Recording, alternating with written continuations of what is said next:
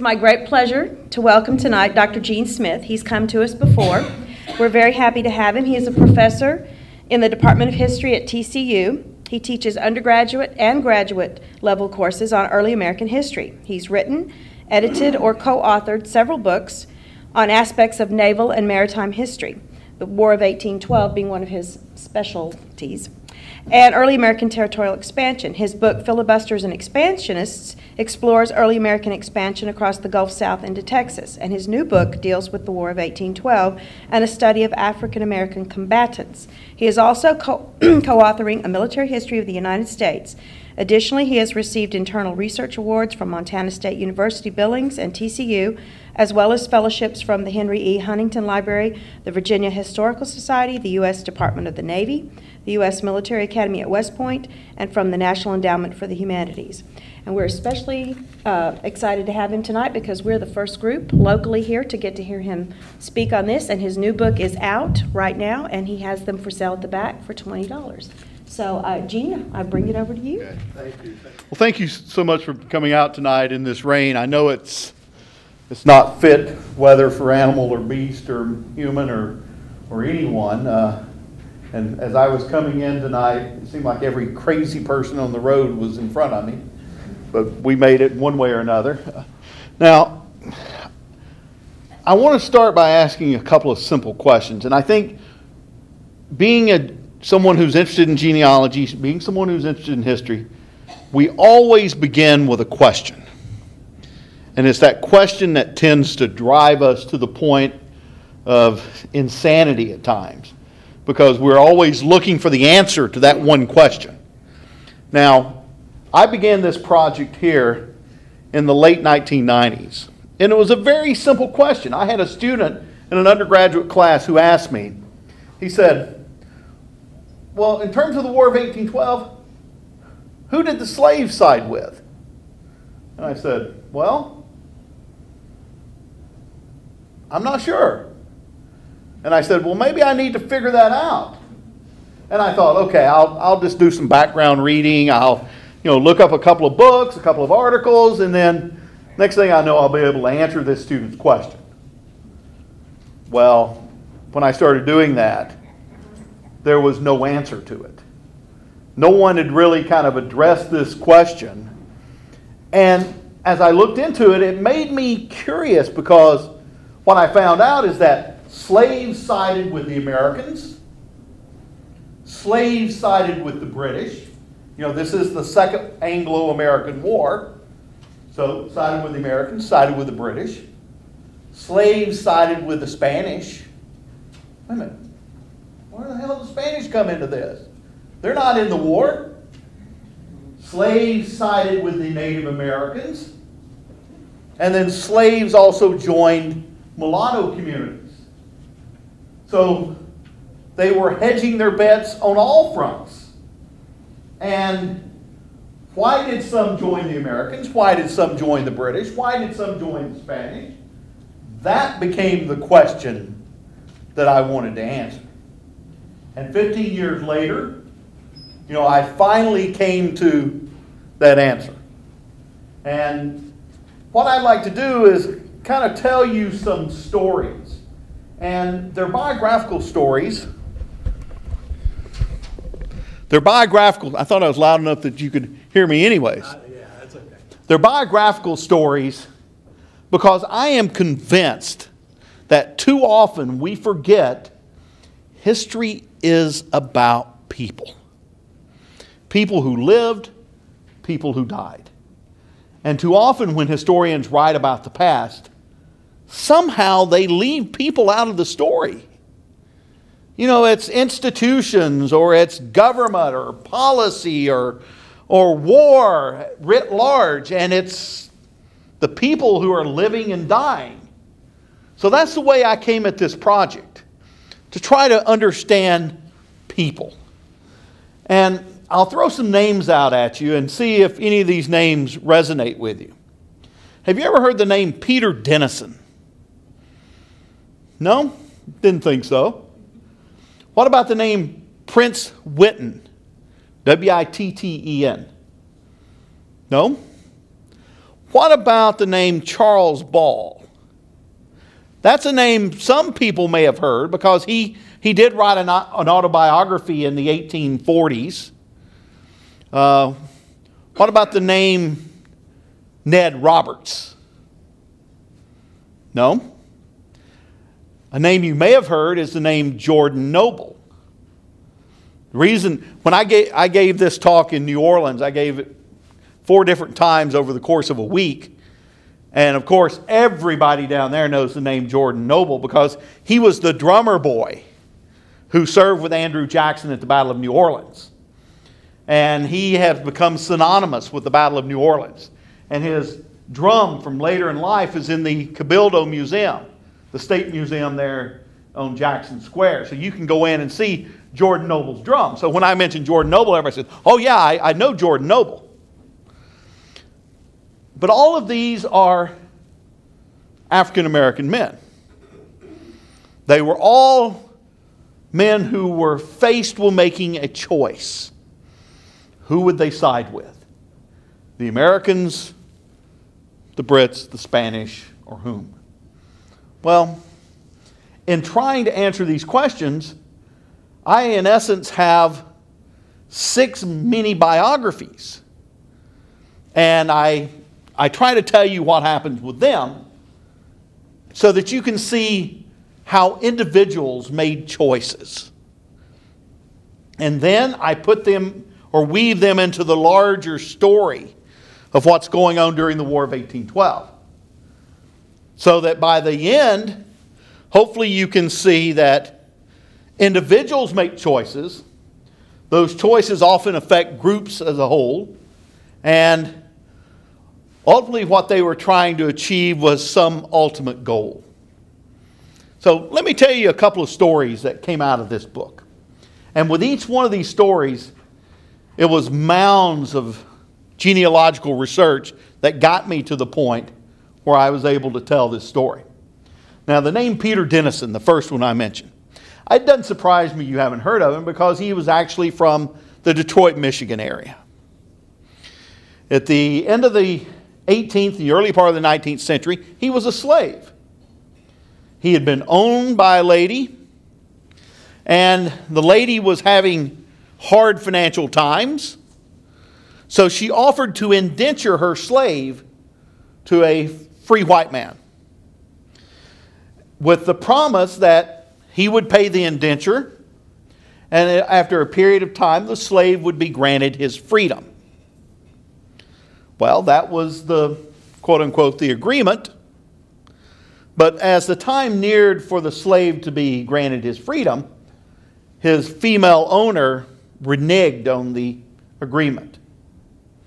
And it becomes a court case, a fairly lengthy court case in Michigan Territorial Court. So here is how I started stumbling across Peter Dennison, because he was in the legal proceedings.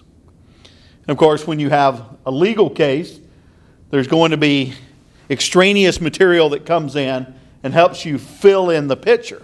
Well, what happens with Peter Dennison is that he's not given his freedom. And in 1807, there's an event that happens during the summer of 1807 off the coast of Virginia. It's called the Chesapeake Leopard Affair, when a British warship made an unprovoked attack against an American warship. And the reason is because the British commander wanted to impress a group of sailors that the commander believed and claimed were British subjects. So they stopped the American warship. They forcibly boarded the American warship. They mustered the crew, and they identified 4 men that they claimed were British subjects. Now, what most people did not know is that of these 4 men, 3 of them were black men. And the British claimed these 3 black men were British subjects. All 3 of them claimed to be Americans. Well, this episode is seen as a contributing event to the Second War with Great Britain. So in the summer of 1812, the summer of 1807, in the aftermath of this Chesapeake leopard affair, all of a sudden the nation is gearing up on a war footing. And in the remote land of Detroit, Michigan, the governor there, William Hull, he doesn't have any soldiers, so he is trying to conscript militia. And he permits Peter Dennison to form a black company of militia. And they begin training on the village green, and they are well disciplined, they are efficient, they are model soldiers. Well, the war scare subsides by the end of the year, and the militia is dismissed. And it seemed as if that was all of Peter Dennison's story. Well, by 1812, the summer of 1812, the war finally begins. And the first theater of operation is going to be, of course, Detroit, Michigan.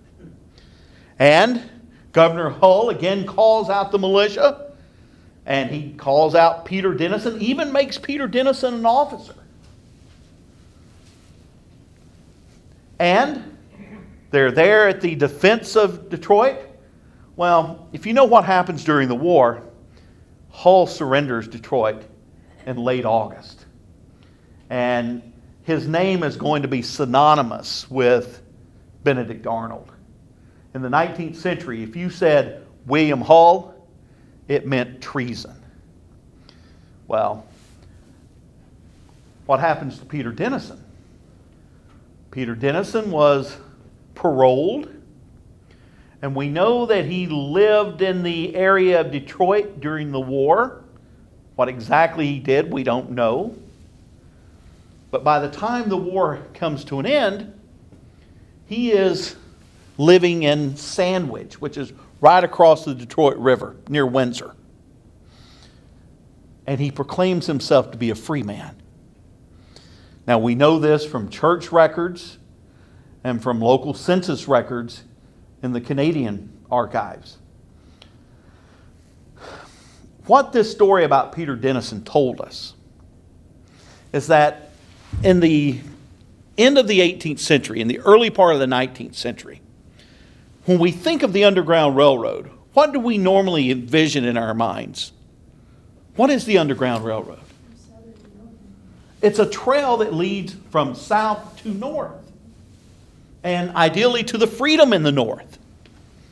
Well, what the Peter Dennison story told us is that at the end of the 18th, the early part of the 19th century, that Underground Railroad was leading south from Canada into Detroit, because all those soldiers, those black militiamen, were runaway slaves from Canada. Now, by the time the War of 1812 ends, that Underground Railroad has flip-flopped. All of a sudden, slavery is no longer legal in Canada, and slaves from America began running north, crossing the icy flows of the Detroit River to find their freedom. Peter Dennison, he used the opportunity of war, the chaos surrounding war, to cross that river, to bring his wife and his 4 kids and declare himself a free man. That's Peter Dennison's story. Prince Whitten, that's another one you guys didn't really know much about. He was born sometime in the late 1750s in South Carolina. He was a slave. We know that by 1780, he had escaped from South Carolina, fleeing south to Spanish Florida. And we know that from South Carolina records, and we know that from Spanish records in Florida. You know, the Spanish weren't very good at managing an empire, but they were damn good at keeping records. I mean, they keep records on everything. So it's easy. If you ever have to work in Spanish records, you know, just pat yourself on the back and just find the right collection, because they're going to have just about everything you're looking for. Well, he escapes to Spanish Florida. Why does he go to Florida? Because the governor there is proclaiming any slave who escapes will be granted their freedom. So, Prince Whitten, who was a carpenter, he was able to escape into Florida. He was able to find work because he was a carpenter. And he, his wife, his daughter, his son, began to build a life for themselves. Now, in the 1790s, there's a time when there is a threat, an American threat for against the invasion of Florida. And Prince Whitten is right there on the forefront of Spanish lines because the Spanish never had enough troops in Florida. They had a very nice castle at Castillo de San Marcos or St. Augustine, but they didn't have any men to put in it. So the governor is using any man who was willingly take up a weapon. Prince Whitten and other runaway slaves would gladly take up arms for Spain because Spain had granted them their freedom. Well, to fast forward the story, by the time the War of 1812 begins, Prince Whitten owned property. He was a prosperous carpenter. His daughter had married a man named Jorge Jacobo, who was the brother-in-law of Jorge Biasu, who had been one of the leaders of the revolt in Haiti. And because Jacobo was the acknowledged heir to Biasu, he becomes the leader of the black militia, and his father-in-law, Prince Whitten, becomes one of the commanding officers. And when the War of 1812 begins, even though the United States is not fighting against Spain, remember the War of 1812, Britain, United States. So why do we fight Spain? Well, there's a peninsula there. There was land. And Americans are saying, wait a minute, there's land here that we can take. Spain is weak and crumbling. All we have to do is go down and take it. So Americans invade Florida. That's a part of the War of 1812 that most people don't know about. And who is there on the forefront of the Spanish lines? Jacobo, the black militia, and Prince Whitten. And they literally drive the Americans out. Hold on to Florida for Spain. Hold on to it militarily until 1821. At that point, diplomats finally solved the Florida question. John Quincy Adams, the Secretary of State, he will negotiate with the Spanish foreign minister and secure the acquisition of Florida.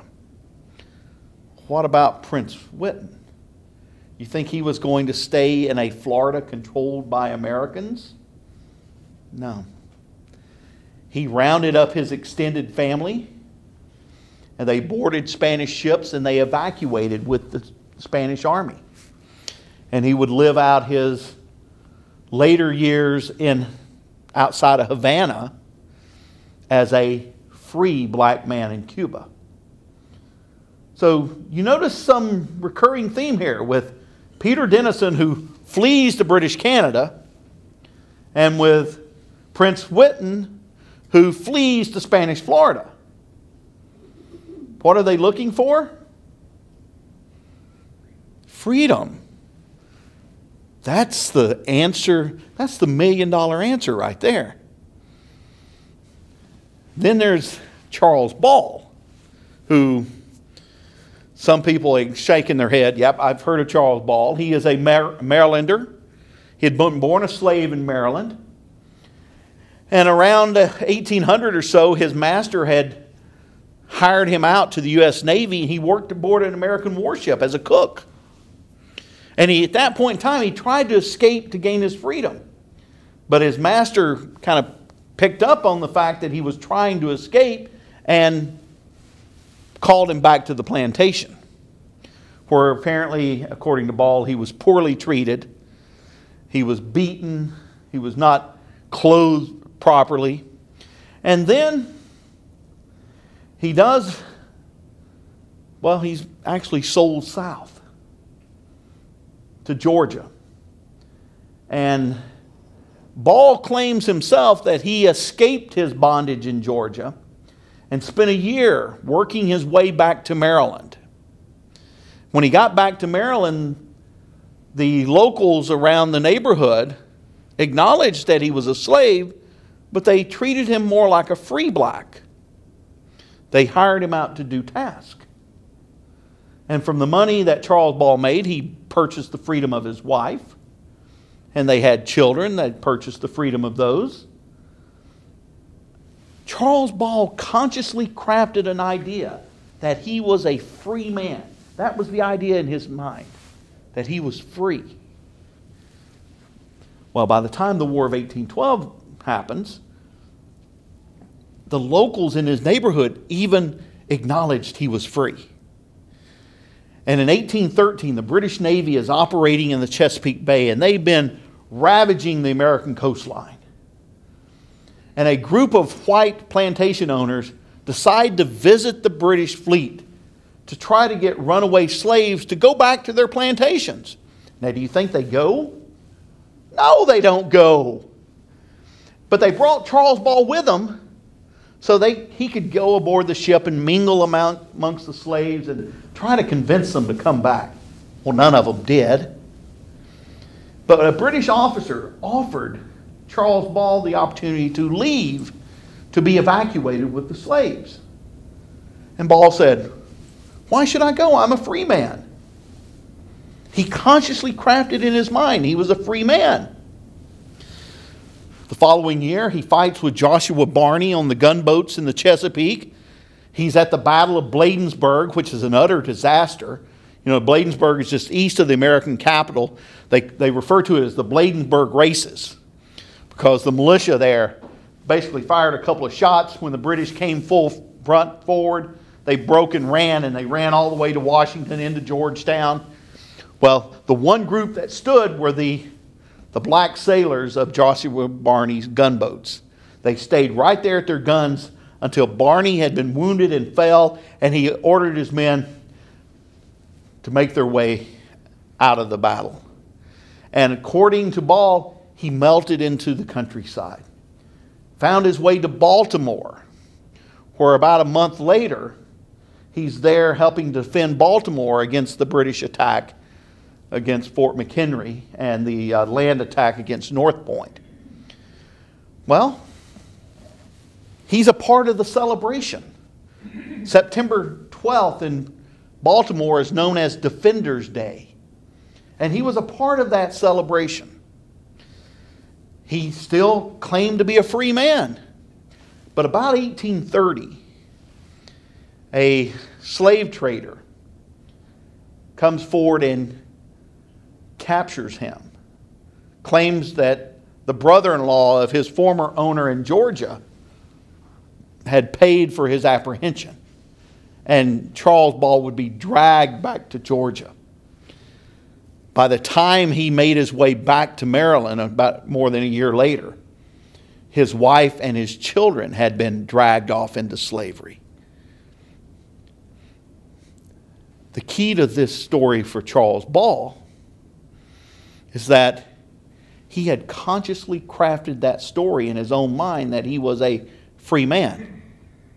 And had he taken the British offer in 1813 or 1814 to be evacuated with other refugees, he would have had his freedom in a British colony. But he doesn't. He spends the rest of his life searching for his family. So it's kind of a heartbreaking story. But to me, even more of a heartbreaking story is the story of Ned Simmons. Ned Simmons was a slave on General Nathaniel Lyon's plantation on Cumberland Island. I say Nathaniel Lyon, pardon me, Nathaniel Greene. Greene was a hero of the American Revolution. And in the early 1790s, when George Washington visited Savannah. He came to Cumberland Island. He stayed on Green's plantation. And Ned Simmons was a part of the retinue, or the party that helped transport the general from Savannah to Cumberland Island. He was a slave, but he was a valuable slave. And he was treated reasonably well. But nonetheless, he was a slave. And although he was associated with that revolutionary hero, Ned Simmons decided in January of 1815, when the British landed on Cumberland Island, he decided to throw off his shackles and join with the British. He was one of the first slaves on Cumberland Island to decide that he would enlist in the British Colonial Marines. He made his mark on the muster roll. He was given a red uniform. He was given a weapon. He was taught to drill. And he stayed there on Cumberland Island to be an example to other slaves that made it to the island, that they too could carry a weapon and fight for His Majesty King George III. The fact that he stayed there on Cumberland Island as an example ultimately proved to be his downfall. Because by mid-February 1815, the two sides had agreed to a peace in Christmas Eve, 1814.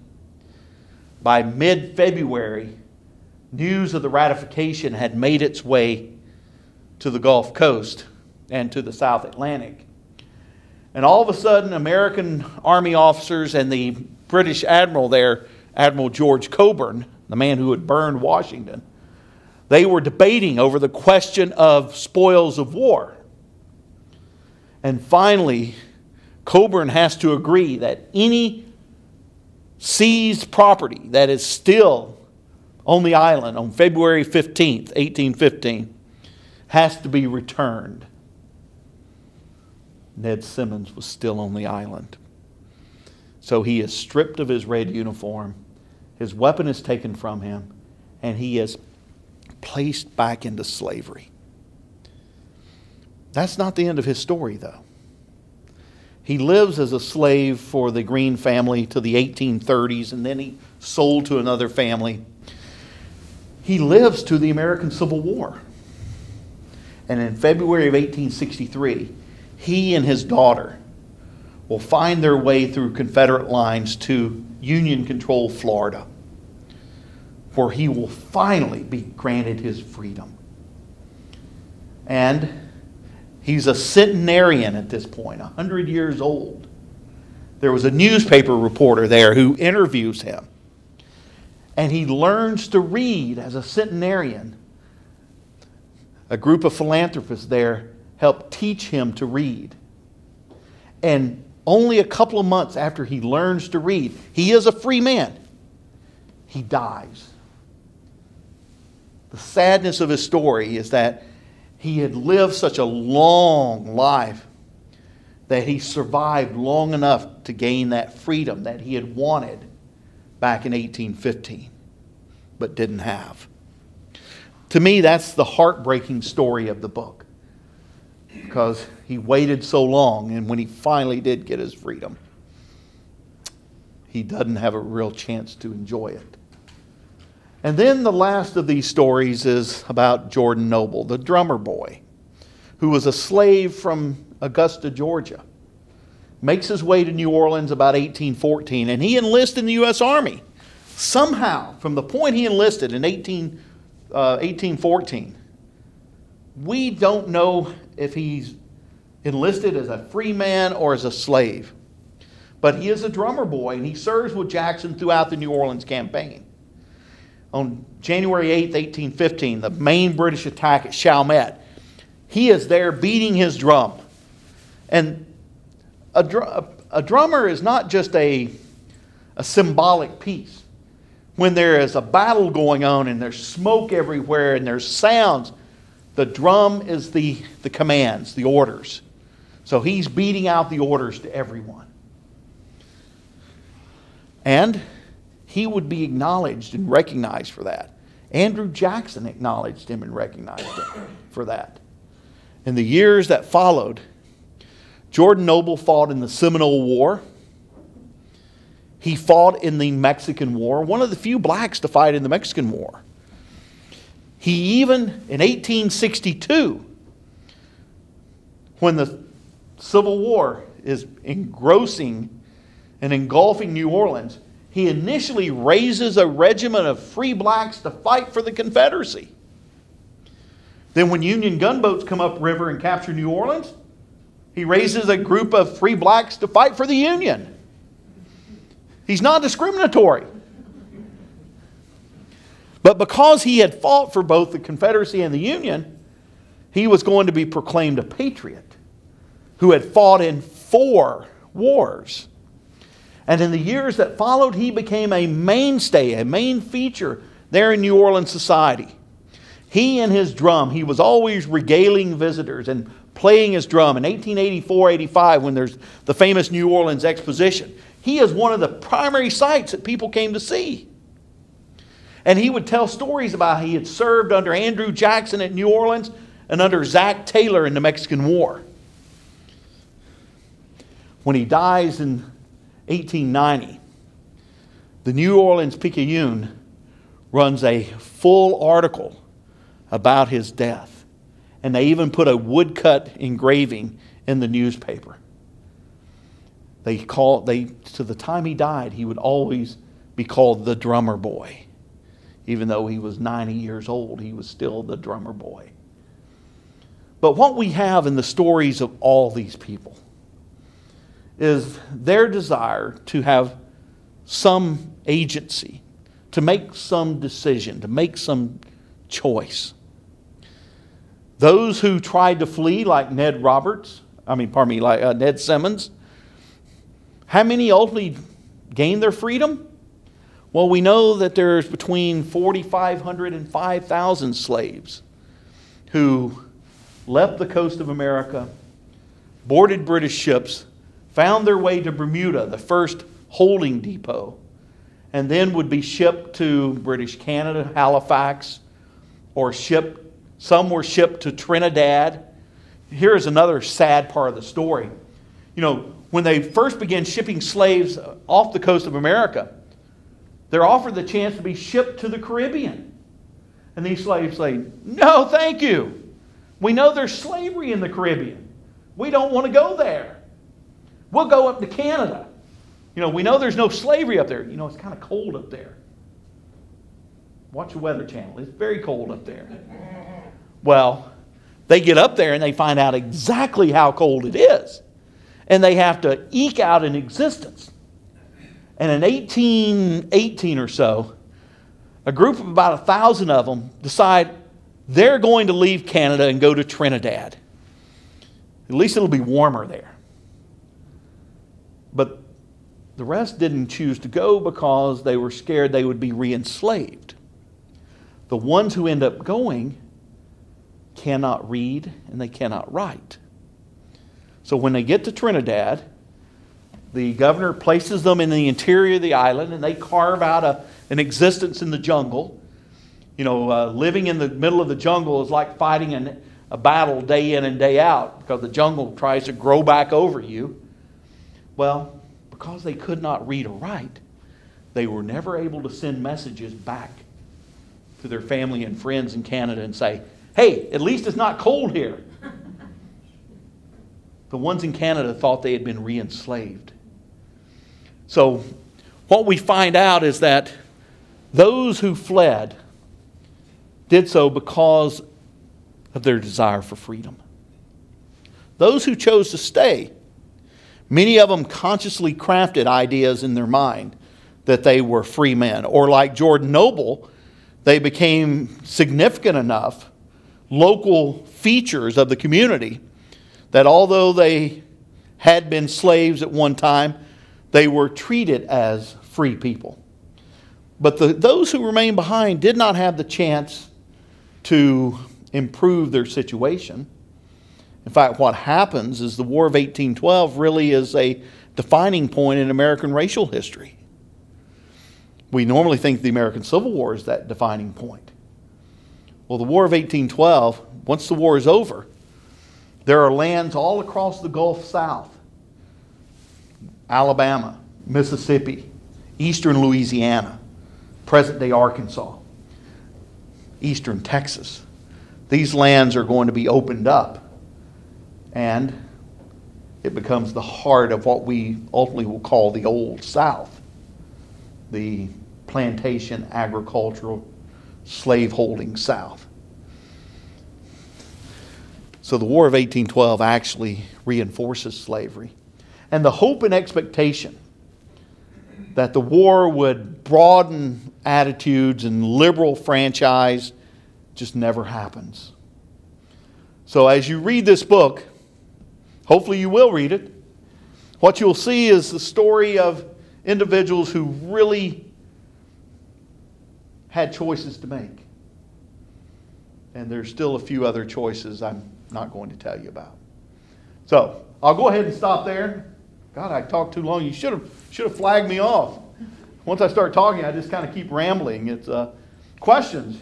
Yeah, tell us about your researching. Okay. And especially NARA. Okay. How much did you do? How much can you do at home? Okay. The kind of work this project here is, it's got research from all over the world in it. And there is a pretty substantial portion of it that comes from NARA. It begins with census records. It begins with Army records and naval records and court records, land office records, petitions, veterans petitions. Much of that stuff you can get online. Other parts of it, they have not put online. I mean, anytime you go into pension records or you go into Army letters or you go into naval records, those things just have not been digitized. Will they ever be digitized? My guess is probably not. And a lot of the microfilm, NARA had a lot of that microfilm. I hate to tell you that NARA no longer has that microfilm. They ended up divesting themselves of it. Fortunately, it didn't leave town. We convinced them to give it to TCU. Really? So, oh, yeah. They brought us 6 huge pallets that were...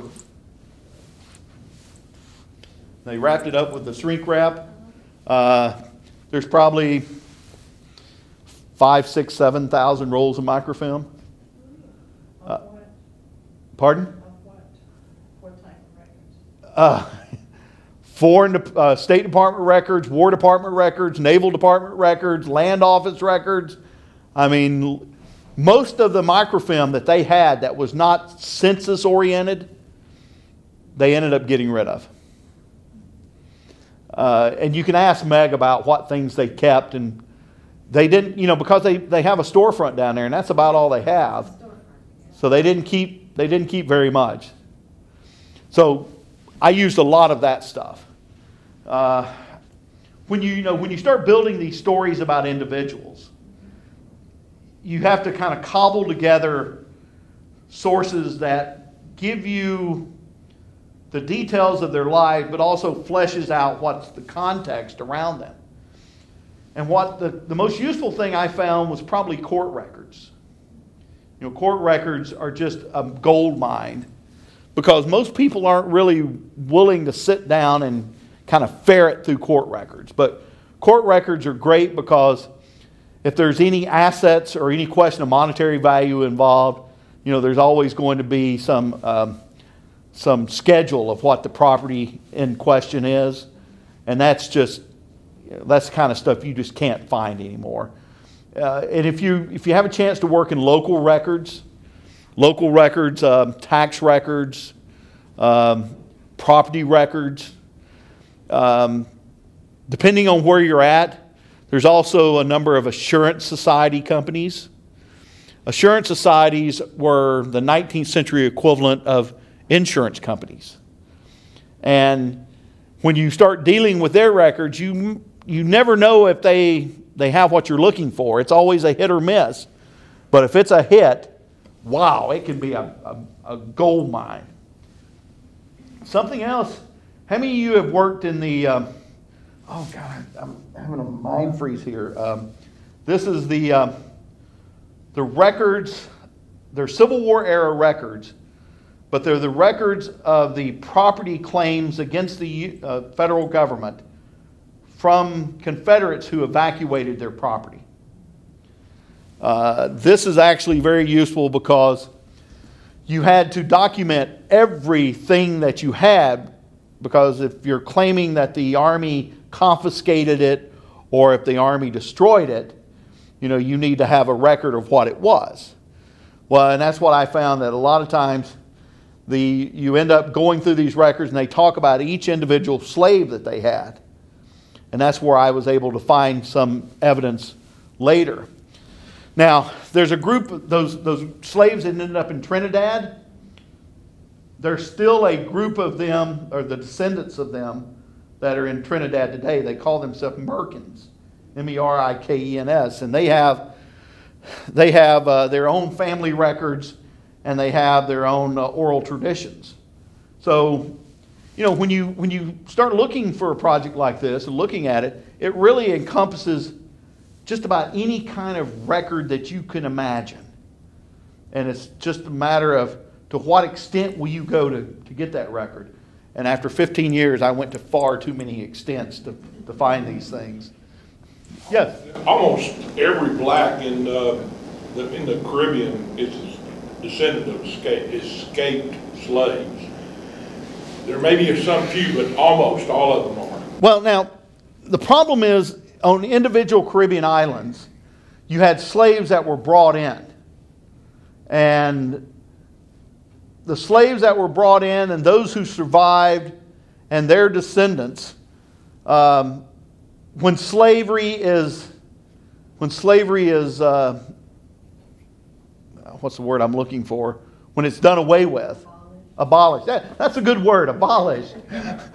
That one just kind of couldn't pop up there. When slavery is abolished, those slaves who had been in bondage are emancipated and given their freedom. So they're not escaped slaves. But you do have in the instance of Barbados and Trinidad and Bermuda, there are individual islands where there is an influx of runaway, or what the British called them was refugees. St. Kitts and Nevis is the same way. Yeah. And they killed all the Caribs Indians that were there. I mean, they actually killed them and took over the land themselves. Okay. Yes? So in all this, the 44 to 5,000 that the Brits did take out, they never took any to England? It was always... No. No, the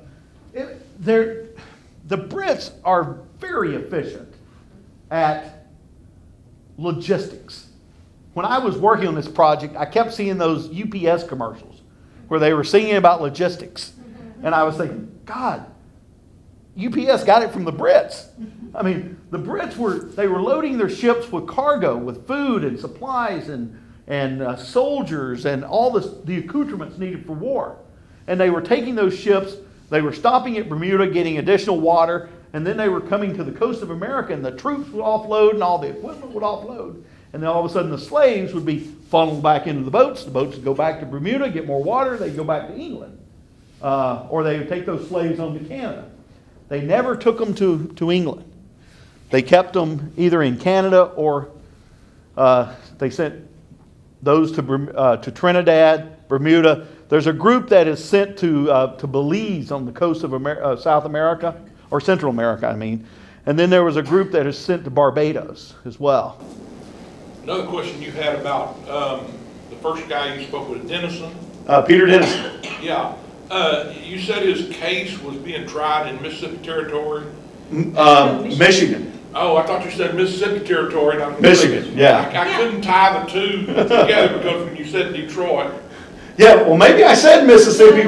Well, but I was shocked. I didn't know there was slavery in Canada or even in... Yes, there was slavery in Canada until 1796. But if there were slaves in Canada in 1796, they were not immediately set free. They were gradually emancipated. So the question is, if you were, a 6-year-old boy in 1796, you would have to wait 25 years before you'd be freed. So are you going to wait 25 years, or are you going to cross over the border into Michigan where you would be freed immediately? Because the Northwest Territory did not permit slavery. Or so they said, but there was slavery there. Yeah. And then, of course, after the War of 1812, most of those gradual emancipations have terminated. So there's only a handful of slaves in Canada after that. So that's when you start seeing that Underground Railroad flip-flopping and going back to the north. That probably was one of the most surprising things that I found in this entire study. Kind of common perceptions that we have in American history. You always think the Underground Railroad leads north to freedom. Well, yes, it does in the post-war of 1812 period. But in the pre-war of 1812 period, it leads south from Canada into America. And that's kind of a significant point. Other questions? You make them up, I'll make up answers. What's TCU going to do with all that microfilm? Much of it is in our current library. Other parts is in our remote storage. I've been told we're not getting rid of it. Okay. It's not exactly available either. Well, it is, but you can't go in today and say, oh, I need this right now. I mean, what we're finding is that in this electronic age, libraries they're really changing. They're not immediate service. Many of the stacks now are even being taken off site. They've been running these programs and books that have not been checked out in 5 years. They're saying we're going to put them in remote storage. So I'm telling my grad students, you go and find an entire shelf of stuff I work in and go check out every one of them. And then check it out, hold it a couple days, put it back in, and go find another shelf and check it out. That way, at least the stuff I'm working on, it'll be there. But, that's the thing about when you're looking for things, you never know what you're going to need until you need it. And when you need it immediately, you can't get it. And that's frustrating. Now, fortunately, you may have noticed if you can, a lot of the things that you want to get, you can often get on Google Books. And that's a very useful site. And I tell my students that if they're going to get things on Google Books, look at it, make a copy of it, then compare it to the original. Because sometimes there's always some kind of glitch in their scanning. Yes? Is there a finding aid for the microfilm collection? National Archives had a local finding aid. So ask Meg for it. Yeah. I mean, we basically just took what they had, and I don't even know how much of that stuff has been unwrapped. I know some of my students have been working in it, and some of it's been unwrapped, but I don't know beyond that.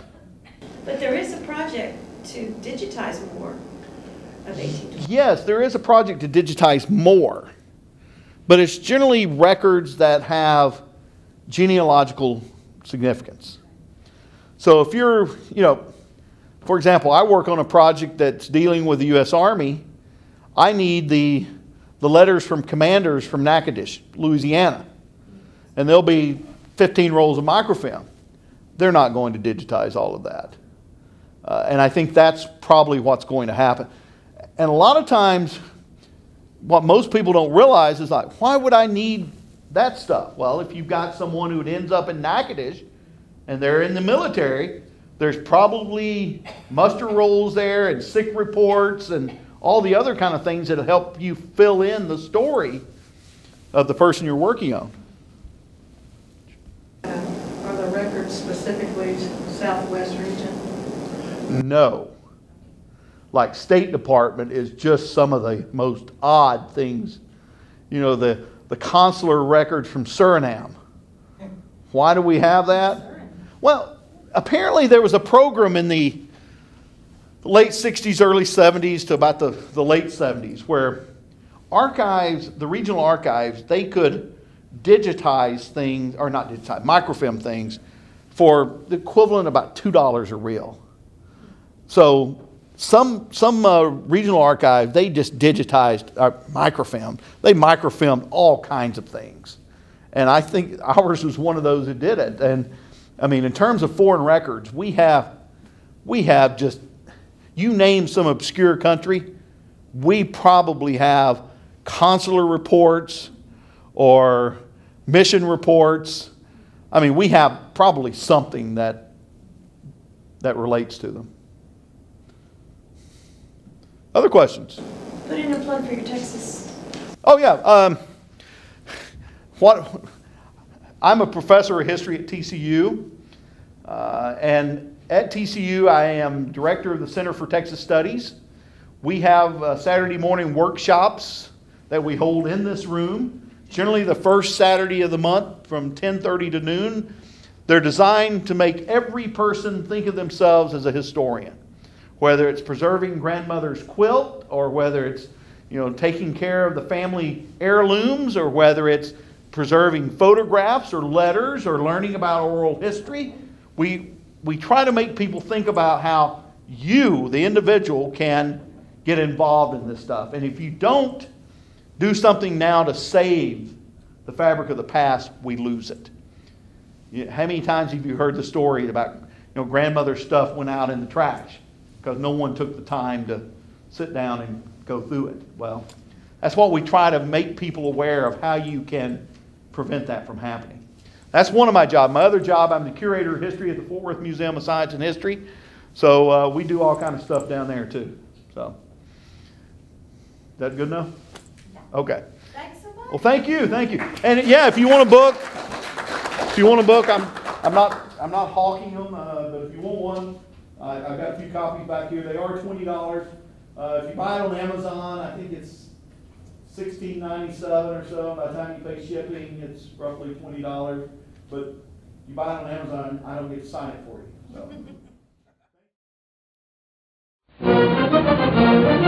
So.